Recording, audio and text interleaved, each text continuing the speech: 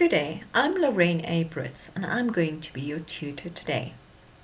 Please note, if you have any questions, pop me an email at lorrainebrits77@gmail.com or send me a WhatsApp message to 082 679 0220. We are going to look at summaries today. Opsomming. Wat is 'n opsomming? 'n kernagtige weergawe van die belangrikste feite of hoofpunte. Now, during the exam, you're going to find the following section, afdeling B, opsomming. Over there you will read the instructions that you need to do in order to complete your summary. Let's read. Lees die onderstaande artikel aandagtig deur en voer dan die volgende instruksies uit. So we need to read the article and then follow the instructions. Number 1. Som die riglyne en wenke in 7 volsinne op. Summarize the hints in 7 full sentences. 2. Skryf elke wenk in 'n volsin neer. Write each hint in a full sentence. 3. Moenie direkte aanhalings uit die leesstuk gebruik nie. Gebruik jou eie woorde. Please do not use direct words out of the text. Use your own words. Number 4. Skryf die sinne puntsgewys onder mekaar neer. You need to write it in bullet point form. 5. Laat 'n reël tussen die sinne oop. So leave a line between the sentences. En 6. Jou opsomming mag nie langer as 70 woorde wees nie. So your word count is 70 words. 7. Dui die korrekte getal woorde aan die einde van jou opsomming aan. So you need to count your words and at the end of your summary, write the number of words. Let's read together. Riglyne en wenke vir die maak van opsommings. 'n Teks word opgesom deur dit saam te vat in baie minder woorde as wat daar in die oorspronklike stuk is. Dit is dus 'n kernagtige weergawe van die belangrikste feite of hoofpunte. Om 'n goeie opsomming te maak, moet jy kan onderskei tussen belangrike en minder belangrike inligting.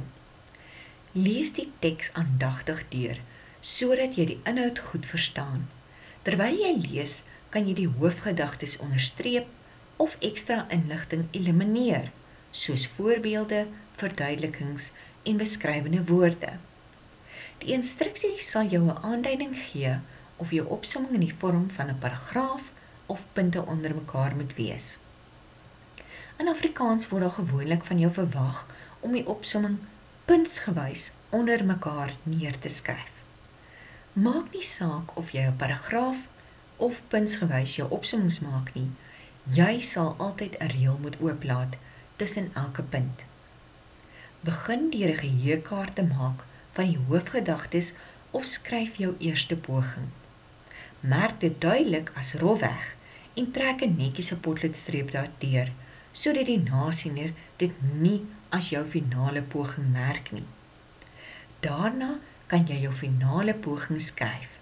Merk dit duidelik as jou finale poging bo aan die bladsy. Gebruik die hoofgedagtes in jou geheuekaart om jou opsomming in jou eie woorde in volsinne te skryf. Jy sal punte verloor indien jy direkte aanhalings uit die leesstuk gebruik.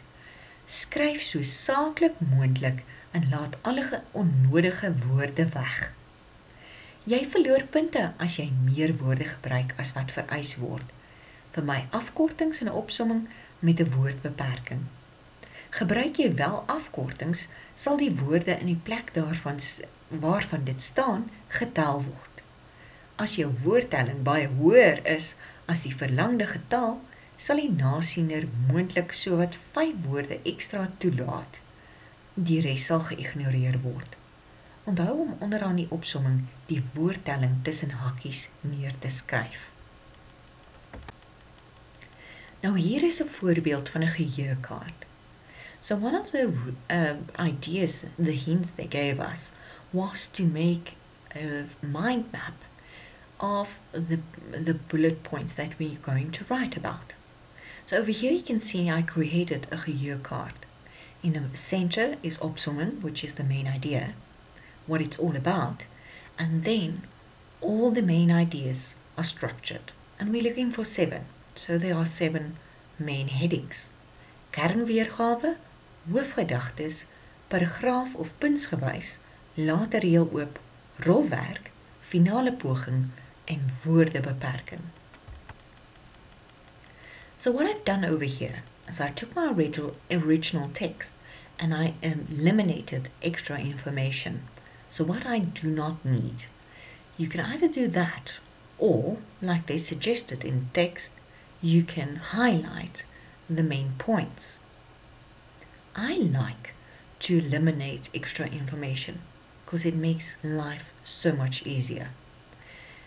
In the first paragraph you can see I've deleted 'n teks word opgesom deur dit saam te vat in baie minder woorde as wat daar in die oorspronklike stuk is. So, let's continue.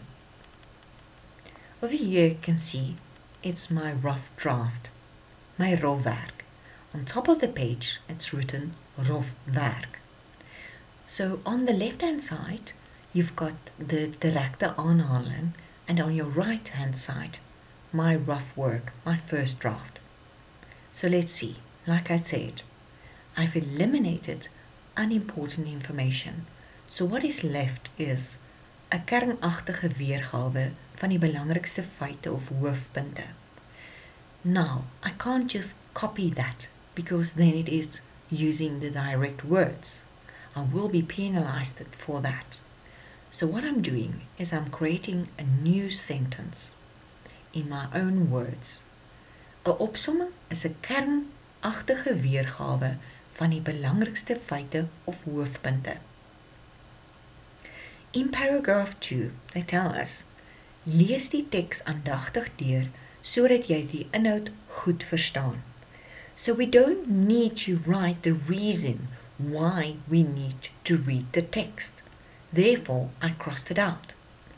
Terwyl jy lees, kan jy die hoofgedagtes onderstreep of ekstra inligting elimineer. That's our main point. Hoofgedagtes onderstreep of ekstra inligting elimineer. And all that before that I can cross out because it's irrelevant. Soos give us the idea that there is an example that's going to follow, or something is like something else, so I don't need to write that information. Therefore, I crossed out soos voorbeelde, verduidelikings en beskrywende woorde. Now I need to rewrite the sentence in my own words. And I always start with the verb. Lees die teks. Lees, my verb. What do I need to read? The text, the text. And onderstreep. Yet again, another verb.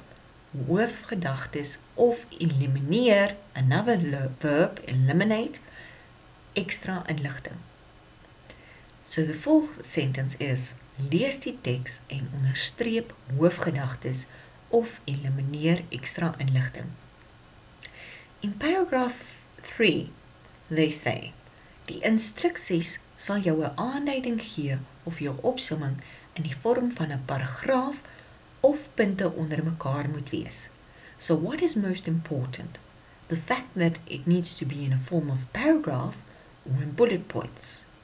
So all the rest I can delete, but I'm leaving instructions because that is where I'm going to look for the information.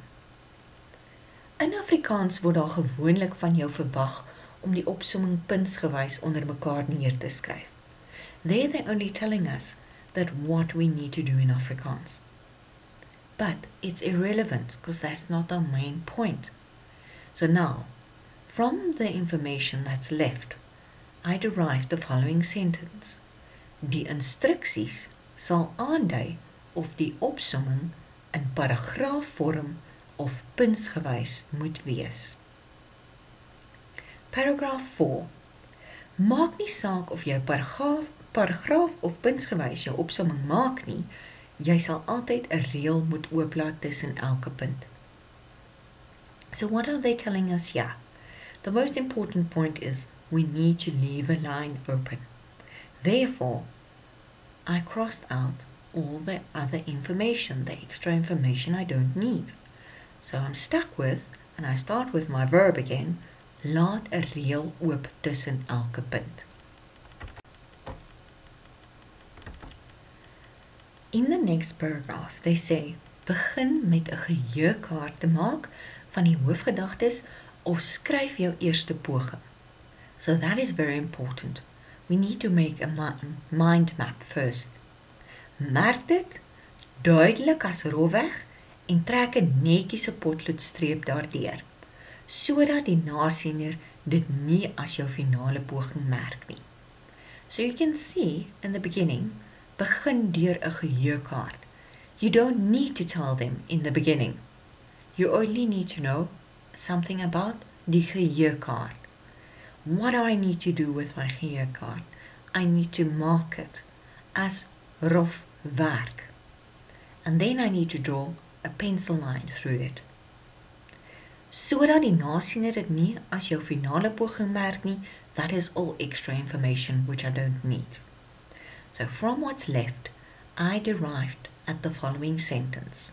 Yet again, I start with the verb. Merk jou eerste poging as rofwerk. Merk is my verb.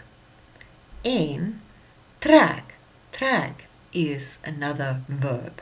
Trek 'n potloodstreep daardeur. I need to draw a line through that. Volgende paragraaf. Daarna kan jy jou finale poging skryf. Merk dit duidelik as jou finale poging bo aan die bladsy. So now they're talking about our final draft. What do I need to do? I need to mark it as my final draft. So that is important. Gebruik die hoofgedagtes in jou geheuekaart om jou opsomming in jou eie woorde in volsinne te skryf. Which is very important. I need to write it in my own words in full sentences so that I will keep. Jy sal punte verloor indien jy direkte aanhalings uit die leesstuk gebruik. That is extra information. You're going to lose marks if you use direct words out of the passage. Skryf so saaklik moontlik en laat alle onnodige woorde weg. That is only extra information describing what we need to do. So yet again, from the information that's left, I created the following sentence. Please note, I start with, yes, correct, a verb. Merk jou finale poging en verb, skryf dit in jou eie woorde, haal in volsinne neer. The next paragraph. Jy verloor punte as jy meer woorde gebruik as wat vereis word. So now they're talking about the words. Let's see, what do they have to say?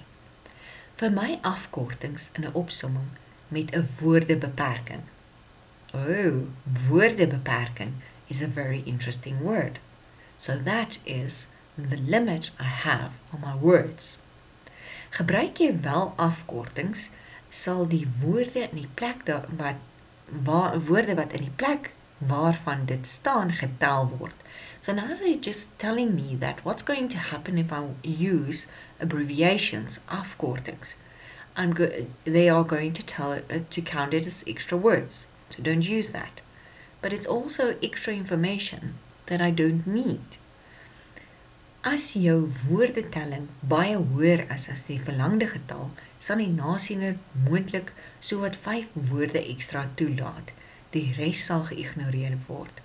So now they're only telling you how the person marking your summary will react towards what you are doing, or how many words there are, excuse me. Onthou, that is very important. We need to remember. What do we need to remember? Om onderaan die opsomming die woordtelling tussen hakies te skryf. So we need to write the word count at the bottom of the page. Yet again, from the information that's left, this is the sentence I've created. Hou by die woordebeperking, hou is my verb, en skryf, my next verb, die woordtelling tussen hakies onderaan jou opsomming neer. Alright, so this has now been my rough work. I counted the words in all the sentence and I got 83 words, which is a problem because I need 70 words max. Over here you can see my whole rough work, what I've done. But now, because there's too many words, I need to make it less. So what can I take away? Belangrikste I can take away in the first bullet point. Why? Because it's only explaining feite of hoofpunte. So that's a describing word. I don't need that. I can take it away. Lees die teks en onderstreep die hoofgedagtes of elimineer extra inligting. So, we can assume that you are going to read something if you underline it. So I can take away lees die teks en. I just need to tell the reader that they need to underline and eliminate. But what do they need to underline and what do they need to eliminate? The third bullet point. Die instruksie sal aandui of die opsomming in paragraafvorm of puntgewys moet wees. This sentence is a little bit too long. So let's see, how can we make it shorter? Die opsomming kan in paragraafvorm of puntsgewys wees. So now I'm telling you that it can be either or. Either paragraaf or puntsgewys, which is bullet points. The next bullet is short and sweet. Laat 'n reël oop tussen elke punt. So I can leave it as is. The next bullet point. Merk jou eerste poging as rofwerk en trek 'n potloodstreep daardeur. Yet again, although your first draft is named rofwerk, I do not need to re-explain myself again and again and again. So I can take away eerste poging as. Merk jou finale poging. That is short and sweet. Maak jou final work en skryf dit in jou eie woorde in volsinne neer. And write it in your own words in full sentences. That's all we need to know. Hou by die woordbeperking en skryf die woordtelling tussen hakkies onderaan jou opsomming neer. So over here I added some extra information between brackets. Therefore I don't need it. I can get rid of that. Now I've written my final draft, and please take note that in the beginning I wrote finale poging. And because I need to do it in bullet points, you will see I have bullet point 1 to 7. Please note there is a line open between each and every point as well. And at the right hand side, at the bottom of the page, you can see my word count is now 68 words, which is below 70 words. So I'm in the green. Let's quickly read our summary. 1. 'n Opsomming is 'n kernagtige weergawe van die feite of hoofpunte. 2. Onderstreep hoofgedagtes of elimineer extra inligting. 3. Die opsomming kan in paragraafvorm of puntsgewys wees. 4. Laat 'n reël oop tussen elke punt. 5. Merk jou rofwerk en trek 'n potloodstreep daardeur. 6. Merk jou finale poging en skryf dit in jou eie woorde in volsinne neer. 7. Hou by die woordbeperking en skryf die woordtelling onder jou opsomming neer. Okay, cool. Now we've got a summary of how to make summaries. So let's see if we agree to all of these. 'n Opsomming is 'n kernagtige weergawe van die feite of hoofpunte.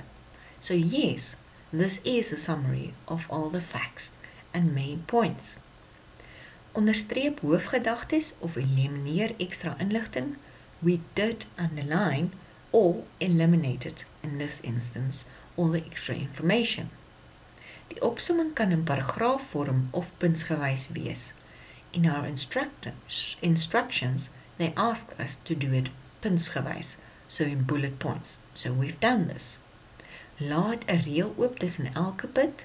You can see I've left a line between each and every point. Merk jou rofwerk en trek 'n potloodstreep daardeur. That's what we've done. We've created our rough work and we drew a pencil line over it. Merk jou finale poging.